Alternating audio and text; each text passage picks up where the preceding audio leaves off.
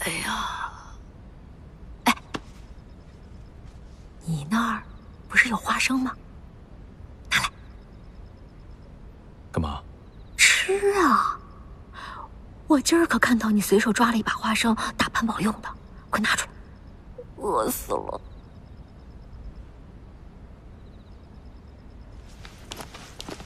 小白脸儿，看我不揍死你！开门。是少爷，你们哪干？不要，你留着大人用。哎，把那个小白脸给我拉出来，给我吊起来打！是。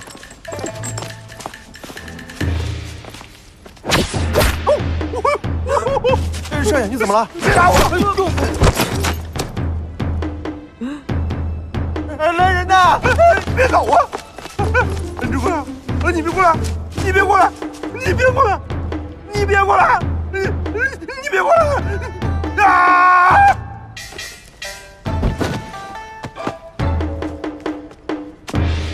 还看什么？赶紧走！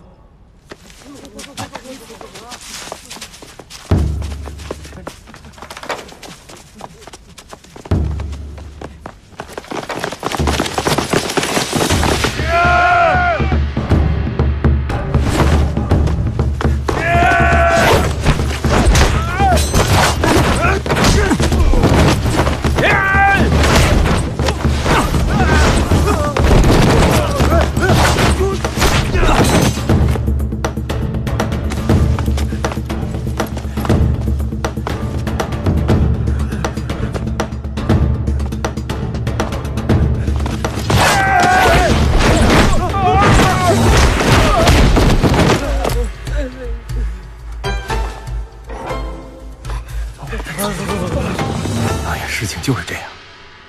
哎，这俩人不简单，您看还是……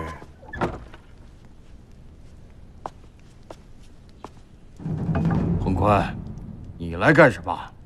丞相有命令。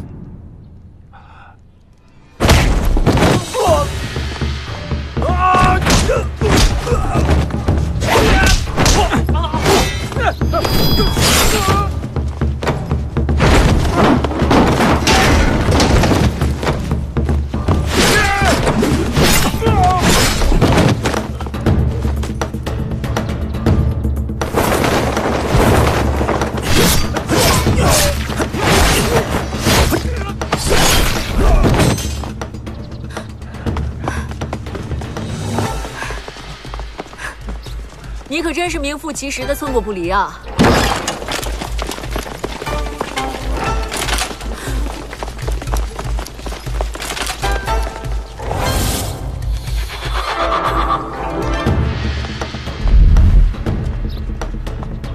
大胆罪人，竟敢在青州大牢劫囚，赶紧束手就擒，否则格杀勿论。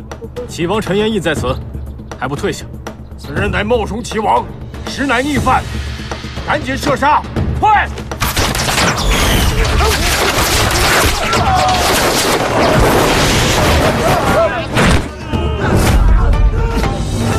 住手！大人，住手！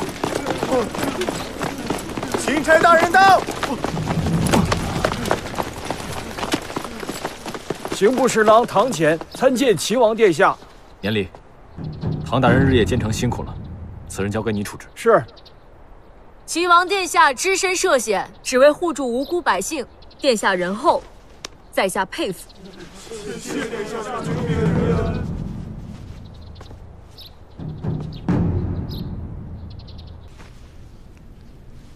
哎，林包子，你不是还有东西没交出来的吗？我说薛小姐，你还真是兵不厌诈，能屈能伸呐！什么小姐啊？我是韩家世子。男人和女人的脉象，我还能看错了？我不管你是姓韩还是姓薛，反正你肯定是个女的。殿下，你不要听他胡说八道啊！韩世子虽是女儿身，但现在是名副其实的韩家世子，事关重大，既没防着你，便有引你为本王效力之意。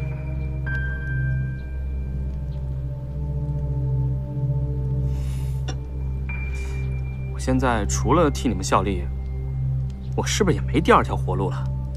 是为朝廷效力。啊，行，草民愿为齐王殿下效力。东西呢？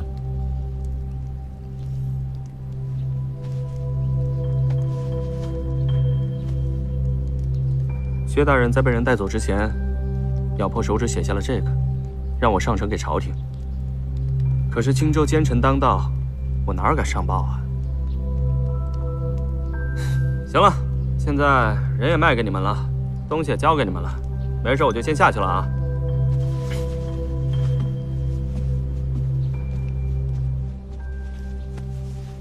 为何五皇子对我的女儿身一点反应都没有啊？难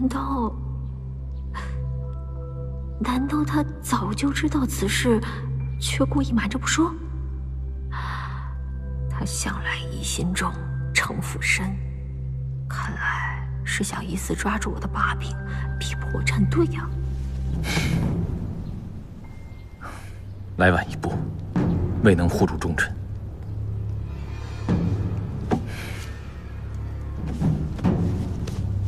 薛福良查到魏人与羌人勾结，以图谋大臣。他将此事告知陈延浩，他不仅不管，还因为他参与贪污的事情而加害于他。薛大人在危机时刻想到的不是自己的冤屈，反而是国家的安危。此等忠义之臣，绝对不能让他一直蒙受污名。这信是给韩大将军的，他可认识你父亲？薛大人在北京为官3载，与我父亲相交甚多，我也曾与他见过几面。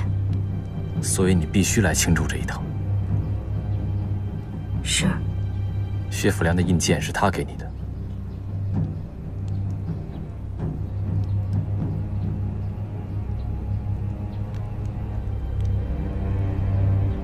所以在一点轩，你助他逃脱，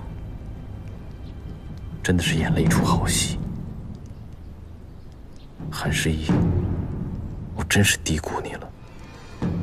殿下，我当时并非助他逃跑，我只是不想看他落在成王军手中枉死罢了。你还有多少事瞒着我？果然，他处处留意抓我的把柄。韩十一啊，韩十一，看来这次你是逃不了了。薛大人冒死留书，此事必要查清楚，不能枉费一片忠心。青州的事交给唐潜处理，明日启程回京。是，殿下。